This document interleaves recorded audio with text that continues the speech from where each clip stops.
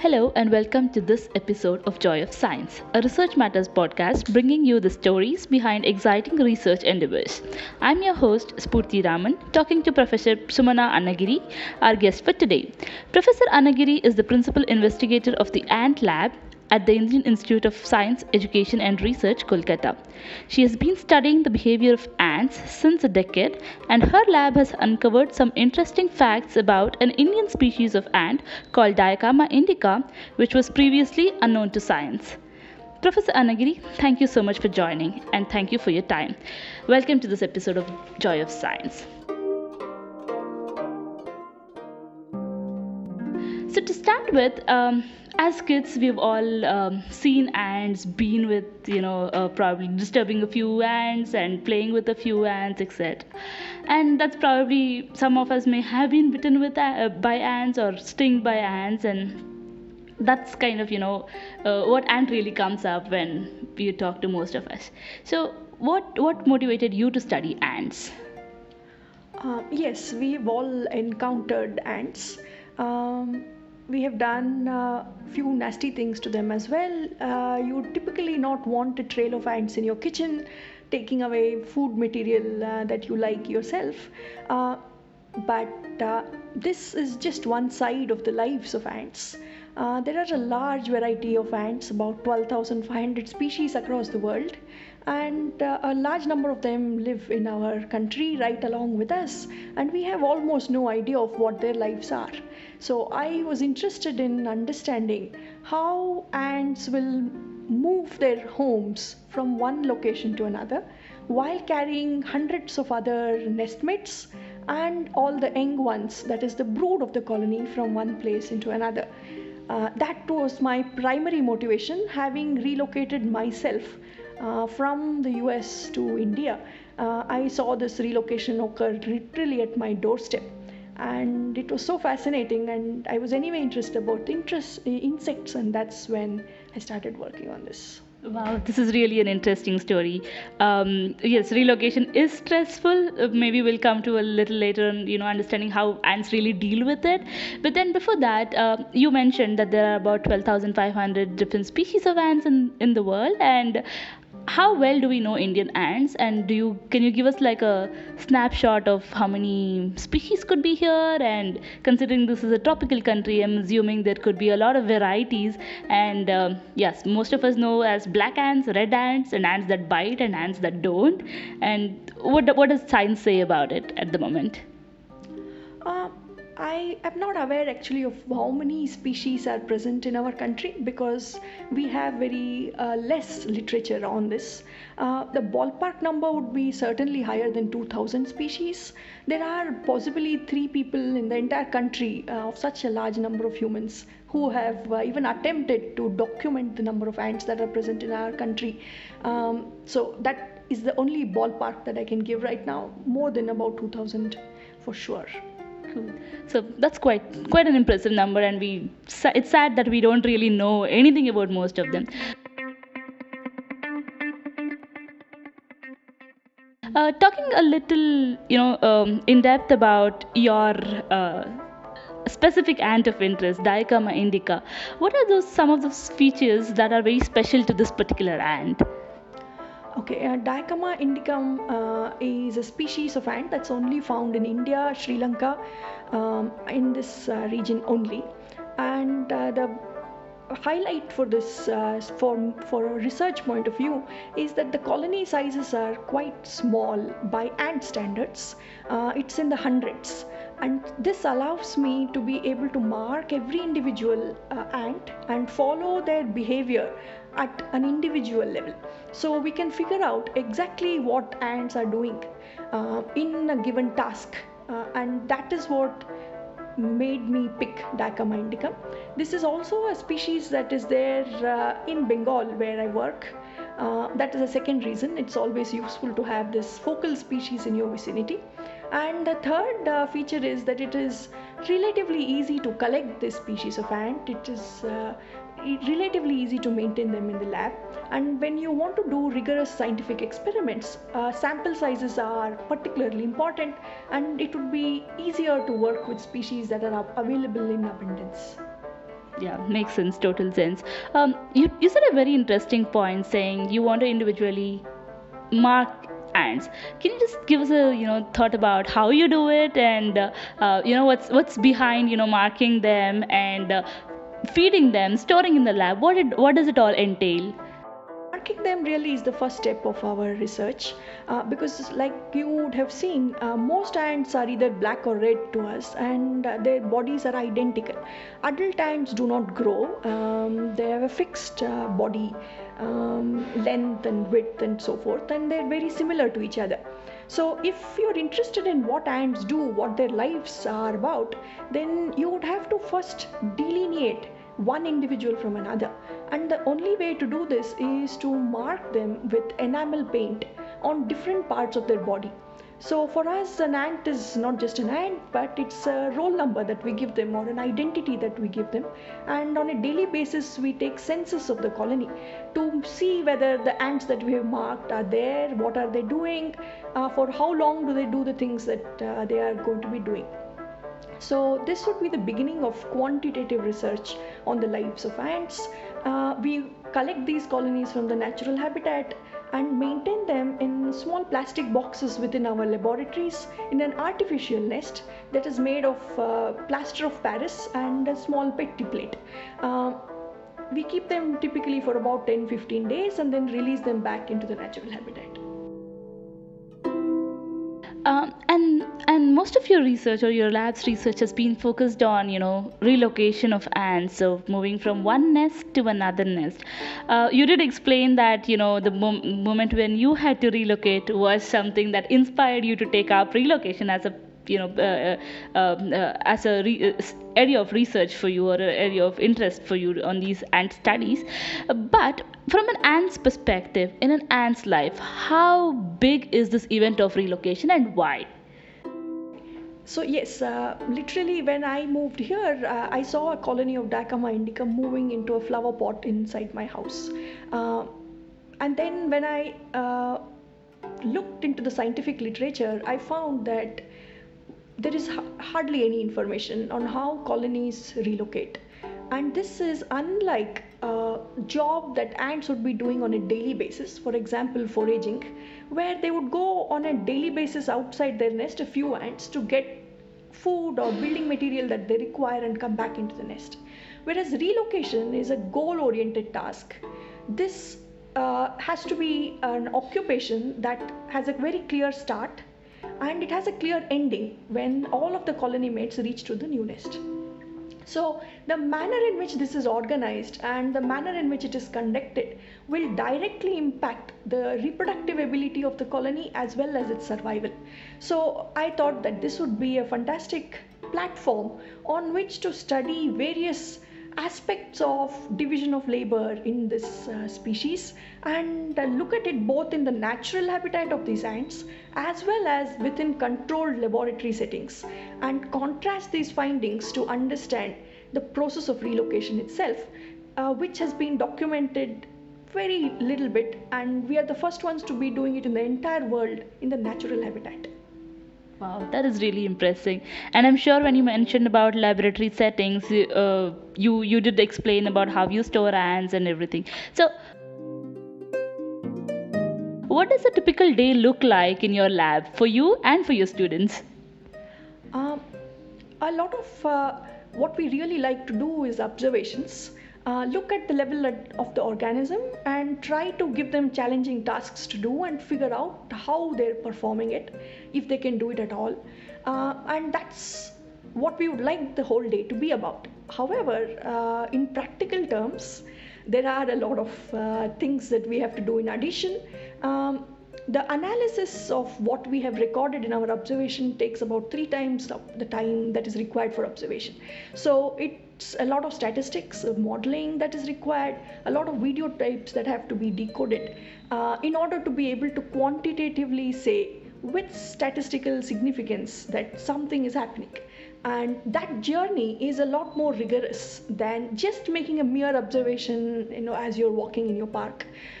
So that journey is something that one has to learn how to do it and be truly fascinated in order to have sustained levels of motivation to do that. True. That is what my students would be facing as a challenge, I'm sure. So yeah, this is like an interesting point where you say perseverance is important. You need to have that level of motivation, not just observe how it's happening in the park, get all the more excited and elated, and say, okay, I want to replicate in the lab and see, okay, and write a paper about these behaviors and stuff. So what are those typical moments of despair or disappointments that students who are enthusiastic about behavior ecology or animal behavior really face in probably your lab, but on a general context? Yeah. The biggest frustration for most researchers in this area is seasonality. So, when you're tracking individual organisms or their nests in the natural habitat, you really have to have the patience and the planning to do it when it's amicable to the creature of interest. It is not something that's in a petri plate and you decide at 9 a.m. in the morning that I will do this experiment. It is something that the organisms would decide for you as to when you can do a particular experiment or you cannot do these observations. So learning that and being able to appreciate the natural habitat in which these organisms live and ask meaningful questions from this can become quite frustrating for people who are not exposed to ecology and behavior category of research. And yes, when you talk about ants specifically, yes, as I mentioned, people are going to be bitten by it. Some people may be scared of ants, but still want to know about it. And in the lab, obviously, you said you will get a colony and then track that, etc. So, how do you prevent ant bites? In the lab, we take the precaution of wearing a simple pair of plastic gloves, and that is sufficient for the species of interest, which is another highlight from our point of view. The creatures that we work with, Dicama indicum, are scavengers and they are not predatory in nature. So they are not extremely aggressive, which helps us do the day-to-day activities and the pain that we cause them. But in general, it's best to maintain distance from the ants. There are some that bite, some that sting, some that spray acid on you, and so forth. But that is the way that they can survive and face predators in their natural habitat. So the best solution would be to maintain distance and watch them from a reasonable distance instead of provoking them to come and investigate what is bothering them. Sure, and then get bitten and then blame the ants. No, Yes. they are not supposed to be the ones to be blamed. Um, and yes, ants have been around for maybe millions of years, and they surely have a role to play in our surroundings on this planet. In fact, David Attenborough had done a very beautiful documentary just featuring these carpenter ants. I'm sure that's in the temperate regions, not somewhere close by. But then, in your view, for a country like India, what ecological roles do these tiny creatures really play? All right, so ants have an extremely important role in the ecosystem. They've been here for about 140 million years. The dinosaurs arrived on Earth and disappeared. The ants were there before that, and they continue to exist here. So they have got many features, right, in the manner of survival, in the manner of adapting to the changes that the environment has given to them. Uh, Ants are one of the groups of creatures which have a position in all the strata of the food pyramid, except of course the producers. So they can be primary consumers, they can be secondary consumers, they can also be scavengers, and they help in decomposing of a great deal of material in the environment. Further, they also act as farmers because they rear aphids, which is part of the ecosystem. Next, they are very good pest controllers as they attack termites and get rid of them. In addition, they do work as pollinators. The amount of crop produced by a plant which is protected by ants is larger than ones where ants are not there to defend the plant from predators. So the relationship that ants have with the ecosystem is quite diverse, and this is not as well studied as what honeybees would have been receiving attention for, but the ants certainly have a very important role, and they're good in adapting to the changes that are present in the environment. Thank you, ma'am. I think that is really eye-opening to learn that a lot of ants are helpful in pollination, because when somebody says pollination, the obvious ones are going to be the butterflies, the honeybees, and pretty much the conservation efforts towards preserving pollinators have been conserving these species. And often in a garden, ants are the most probably overlooked because they're just there, and to know that they actually control pests and save your garden from being eaten away by other insects that you don't want them to be eaten by. I think this is great. Yeah, just to add to that list, they also turn around a great deal of soil. So next to the earthworms, ants are considered as the second most important turners of soil, such that the nutrients can be recycled in the soil. So that is another contribution that ants would be making to the ecosystem. Okay, then I think if you have a garden, ants are your best friends. Yes. Keep them there, keep them safe. So, when ants are doing such a great deal for the planet, for us, what are some of the things that we can learn from ants? Are there any lessons that you have discovered to say, okay, lessons for life? Well, I am typically wary of thinking of taking lessons directly from the creatures that we study, or imposing our values on the creatures that we study, because both of this would lead us in the wrong path in terms of the scientific discovery and value that we attach to what we find. So in general, the saying is that ants are extremely hardworking, behave like an ant, and so forth. However, having studied ants at their home for long periods of time, I would not agree that all ants are extremely hardworking. There are many ants, and the biological clock or their system is similar to other creatures, and they would also rest and take a break as much as what other organisms do, I'm sure. So if you see ants scurrying around and working hard, that is simply 10% of the colony, whereas the 90% of the remaining ants are inside the nest, possibly resting or doing other housekeeping jobs that are inside the nest. So it would be too far-fetched for us to simply say or come to a conclusion based on very limited information. We would have to study the ants a lot more in order to understand and appreciate what their lives entail. Sure, and I'm sure you're taking the first step, and I'm sure the listeners are also going to be mesmerized by all these information that you've shared with us today.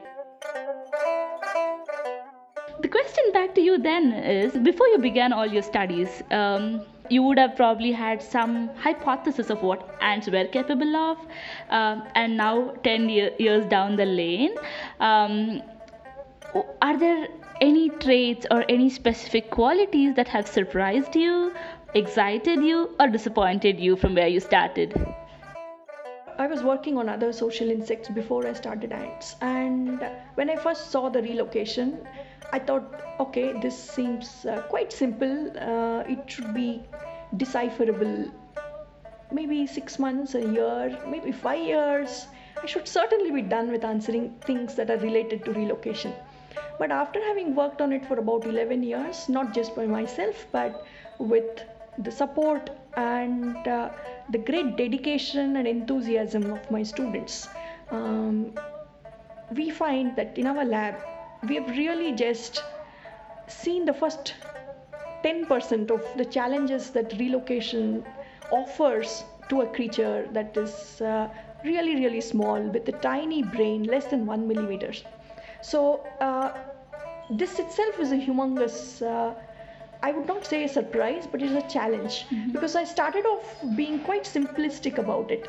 And I find that even understanding one aspect in the life of a creature takes humongous amount of time and effort. And even in my lifetime, if I can understand all relocation aspects about one species, that itself would be quite fulfilling. True. And This is exciting for a lot of listeners, I'm sure, to find out that, a lot of our organisms around us, from ants to probably elephants, don't really have a simple decipherable life. They have a lot of complexities going on, and there is this budding group of animal behavior enthusiasts trying to either read up on this or pursue it as an academic career and things like that. So is there like a small message that you want to share about being in this field for so long, about how and what to expect and what to look forward in the field of animal behavior research? It's very important for humans, the next generation of students, whether they're in the school or colleges, to try and stay in tune with nature. Increasingly, we are becoming so urbanized that we are losing touch with where we started off from. So, if you get a chance, go to a park, go to a wildlife reserve, and be there. I mean, just try to keep your eyes and mind and ears open to other living creatures that are there right with us, and try to think of how fascinating their lives are. That is a very nice way to be encouraging scientific inquiry. That's the beginning of scientific inquiry. And this is a field that does not require a great deal of background knowledge in order to start your research or start experimenting with. We've all experimented with putting water down ant colonies when you were a kid, and it was great fun to do, just to see what happens. And that basic curiosity is what drives humans. The passion that we have for following what happens is what determines the path that we take.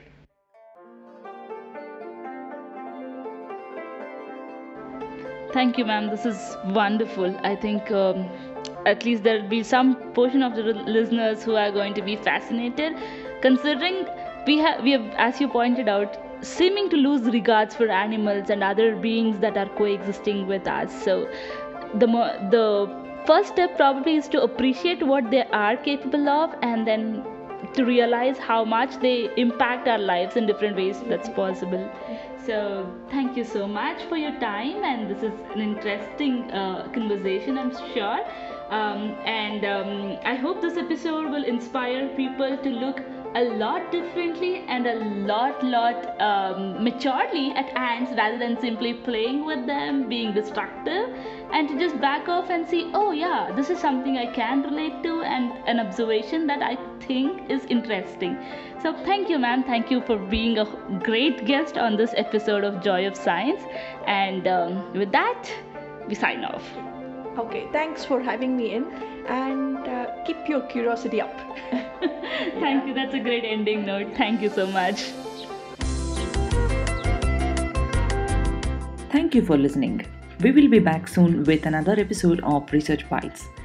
This podcast was brought to you by Research Matters, a SciComm initiative by Gubi Labs. For more such podcasts and science news, log on to www.researchmatters.in. Until next time, stay tuned.